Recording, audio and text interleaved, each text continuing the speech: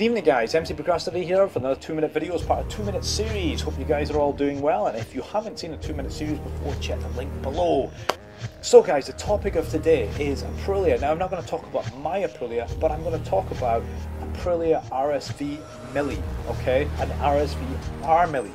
Now I actually, to tell you where this came from, I actually had an email off one of my mates today that said, hey, by the way, I've just bought a new bike, didn't spend a lot, I got a really great deal on it, and yeah, I think you'll like it. It's an Aprilia RSV Mille, sorry, it's an Aprilia RSV Mille, and I was like, oh mate, fantastic, blah blah blah blah blah, back to him, sent him an email, and then in that email it was like, yeah mate, you tell me you got a new bike and you haven't sent a picture, you need to send me a picture. He sends me a picture and it's great. I'll stick a link up there of what it looks like, and wow, it's a great bike. But of course, like everything when you've got bikes and you've got a bit of a history, there's certain things you just like pop in your mind and go, wow, I remember when I had an Aprilia RSVR Mille. So to put it in perspective, let's talk about the models back then.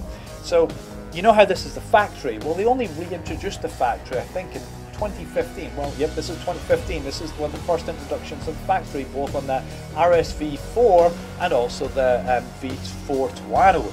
Now, previously they used to have RSVR Mille, sorry, start again. They had an RSV Mille and RSVR Mille, and then what they also had was a factory model, and the factory was quite, had a significant part to it. Again, look at the pictures, it had a gold frame around it. I actually didn't really like that. Anyway, they did away with that at some point. My guess is they probably did away with that when they introduced the new V4 model, and they went from V-twin to V4, and then they worked up to bring out the factory and reintroduced that back end, which I absolutely loved, by the way. Anyway, going back to this Aprilia RSVR Mille.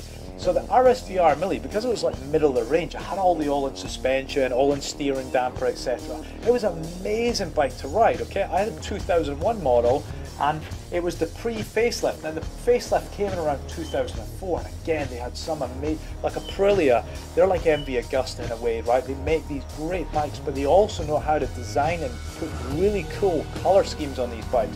Anyway, so they changed the rear end, which was like the two little rear stoplights on the back, into an integrated system that just looked much more modern. So the bike that I actually had was pre that change. Now, what was really unique about this bike is that it had the PlayStation colours, okay? So it was a race replica, it had the PlayStation colours. I never really followed or heard of Aprilia before I actually bought this bike, but I'll tell you now, it was one of the best bikes I've ever had. For starters, I couldn't get over the amount of power and torque that this bike had, and the looks that you got everywhere. The sound was absolutely amazing.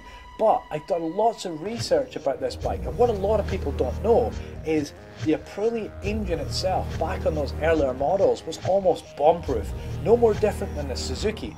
In fact, the reliability from these engines really was surpassed. Some of these models were going way past 100, 120,000 miles and they were still going. So I'm happy for my mate that's bought this Aprilia, because I know he's going to have a really good bike. And more importantly, I'm going to go riding with them, so that's just going to be amazing.